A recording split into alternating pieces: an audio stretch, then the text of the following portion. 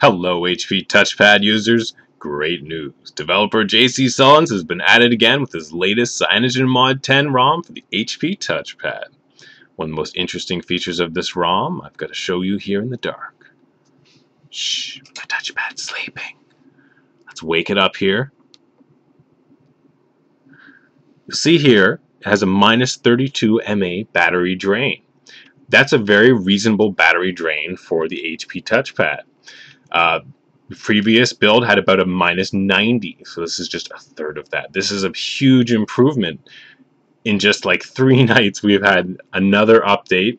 You know, funny, a couple nights, every other nightly unofficial tenderloin build. HP TouchPad CyanogenMod 10. Awesome. But for just a short period of time, developer Jcsullins has really made some improvements here. I've noticed the desktop is a little smoother. I can scroll through a little more quickly. I'm just going to wait for my internet to reconnect here. That's about how long it takes. Now that we're reconnected, you can see I'm running CoolTool System Stats. This is how I'm showing you the battery drain and other useful statistics in real time. A great Android application. I'll have a review for that coming up.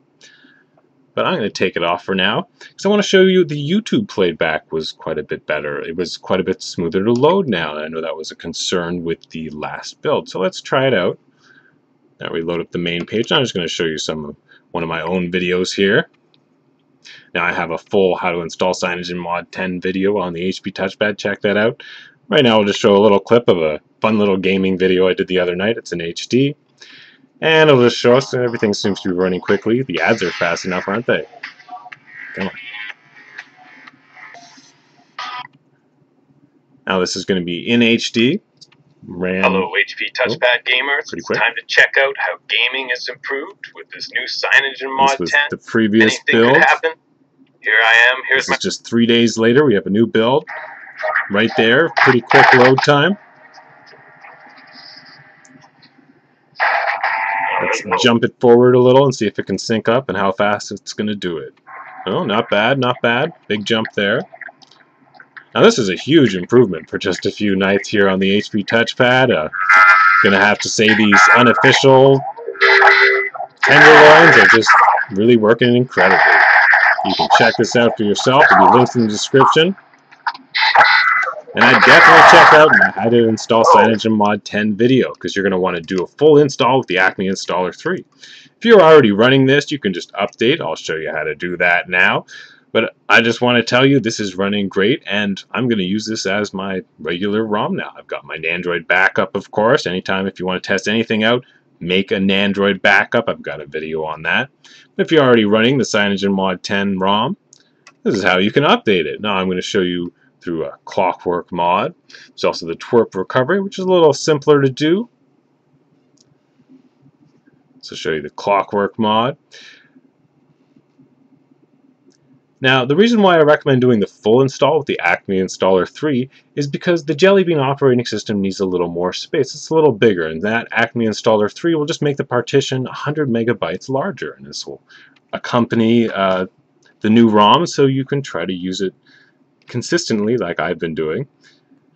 Now to install this, you're just going to go through Clockwork Mod, and what we're going to do is wipe our caches. I've already got my ROM and my GFs package onto my tablet here, onto the SD card.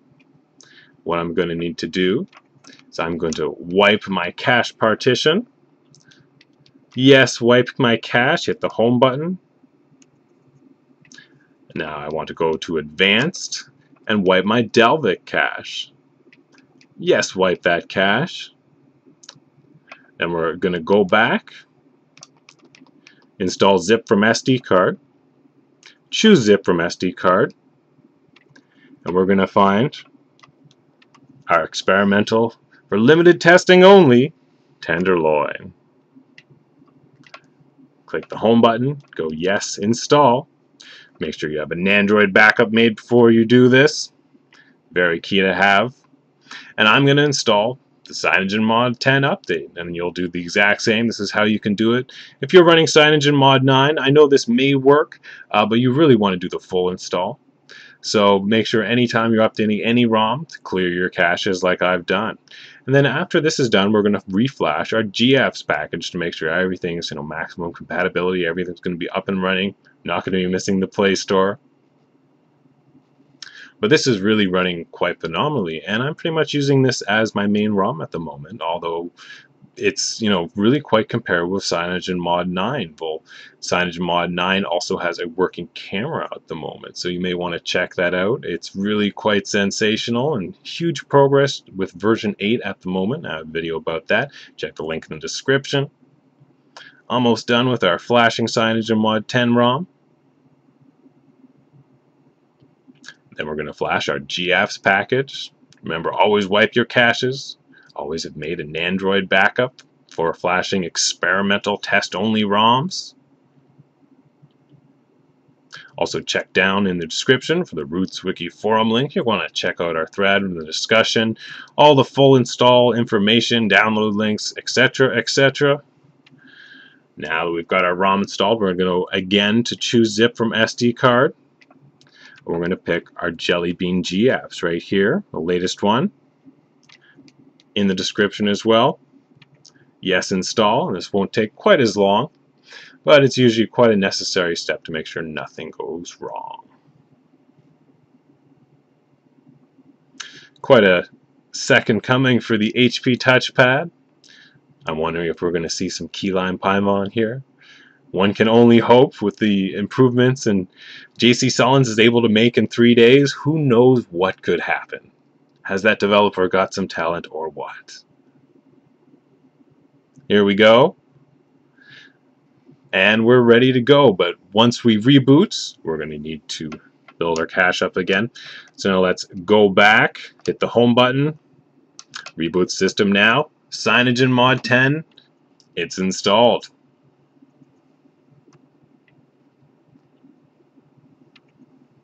Now there's a new CyanogenMod 10 boot animation. It's quite nice. Checking that out again.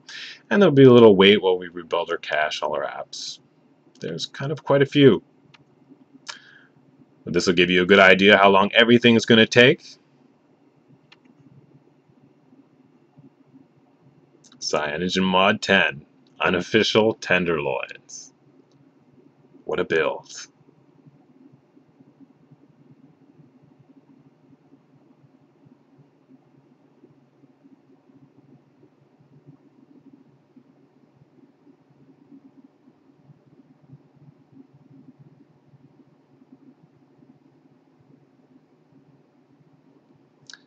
And of course, here's all my apps going through. Kind of got a lot of them. This will be a necessary step if you want to upgrade, because that's what I've done. I've kept my whole setup from CyanogenMod 9 doing the full install with the Acme Installer 3. It's the way to do it. Anytime now, hoping for unofficial nightly build, since it's kind of happening, you could say, so to speak, in a bloody edge sort of unofficial way. Check out my full gaming video if you want to see a little more in-depth look at that. I've also tried I tried Shadowgun and a little Grand Theft Auto, ran about the same. But that's actually very good. So check out the video on that if you want to see for yourself. Also, you can check out my video. I've got other demo video of this, and you can see the microphone works if you're wondering about that. But no, unfortunately, no camera yet. It's coming. One day, who knows? Get it working on CyanogenMod 9 first.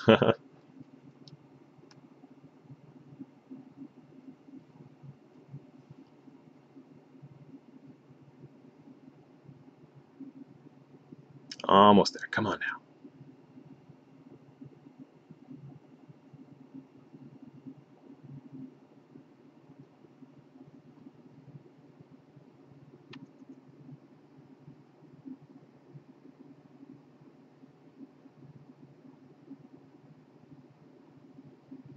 And here we have it finally at long last, CyanogenMod 10 on the HP TouchPad, the latest Unofficial nightly builds.